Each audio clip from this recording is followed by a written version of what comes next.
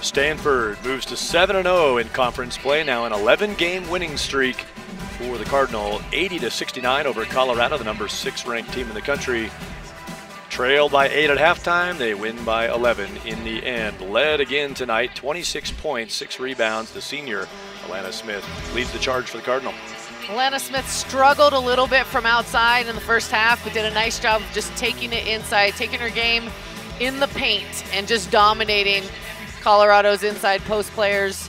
Her team did a nice job of getting to the basketball, but she was scoring for them inside. Season high tonight for the Buffalo senior Alexis Robinson, 25 points in this one. Put on a good show. Buffalo's come up short, but Alexis shows off the skills.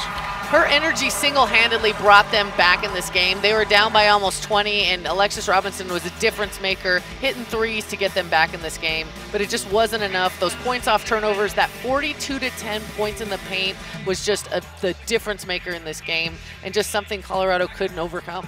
Stanford was 0 for 13 on threes at halftime. They hit 6 of 15 in the second half. Among the ways they climbed their way out of the hole, and they got the win in Boulder. 80-69, Stanford wins.